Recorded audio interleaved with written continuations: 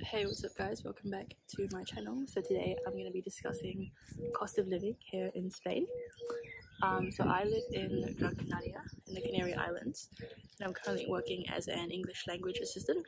Yeah, basically just jump into it. So the first cost is going to be rent. So I pay $250, not including utilities, so I'm gonna round it up to 300 because utilities is fairly cheap. Like, luckily the weather here is really nice, so we don't need heating or air conditioning.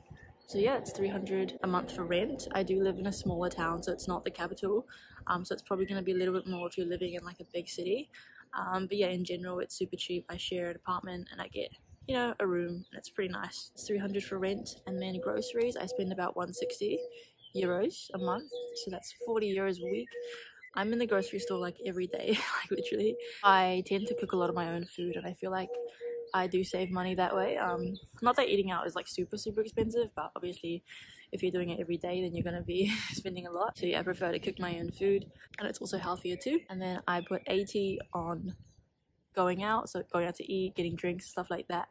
So that's about 20 euros, or like going out, you know, once a week, getting a couple drinks and a meal or whatever. And then 10 euros for my phone, so that's, I don't know how many gigs.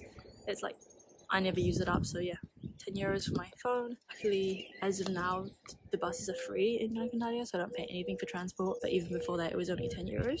And then I've also budgeted 50 euros for miscellaneous. Sometimes I want to go shopping, you know, I want to buy something like a perfume or clothes or rings or whatever. So altogether that adds up to 600 euros a month, which I feel like is pretty good. My salary is 820 euros, so I still have about 200 euros left over, and I basically just put that towards traveling, so I'm not technically saving any money, but I mean, I'm only working like 14 hours a week, so I really can't complain.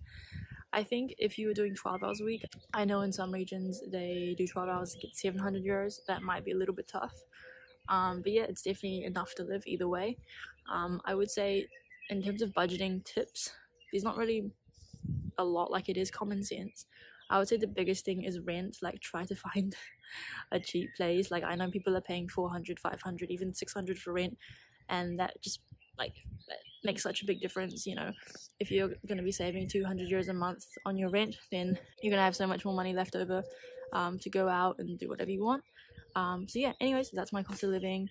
Hope you guys enjoyed this video. If you have any questions, definitely feel free to comment down below, and I'll see you guys next time. Ciao.